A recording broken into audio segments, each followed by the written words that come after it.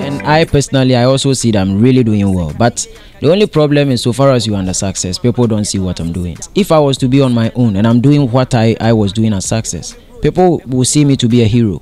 But so far as Sark is having a big brand, they think he should be doing too much for me. And the moment we are doing something like we are doing the normal kind of, record label stuff, people don't get what we are doing.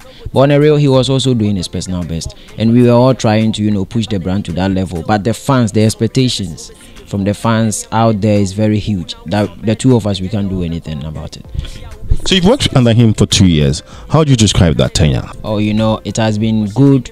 And on the other side too, it will be rough at times. We are human beings. No matter whatever happens, there will be some 1 or 2 issues which will come up that maybe he wouldn't understand, or me too, I wouldn't understand. So in a nutshell, I would just say it was a good contract. But we just need to keep that relationship, even though the contract is no more. But we still need to keep our relationship like father and son, and that's what we just need to. I am just looking at the bigger picture.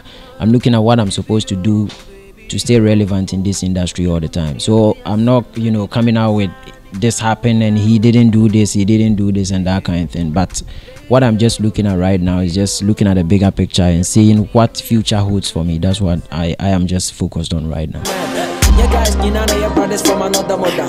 I could hear it from your voice, although you the shiver. I go protect your heart, make you be my diva. The day before I could down, I'm in the you confess, I'll be here to lay your bed. Try to jam me on, but I can't be swam, I'm in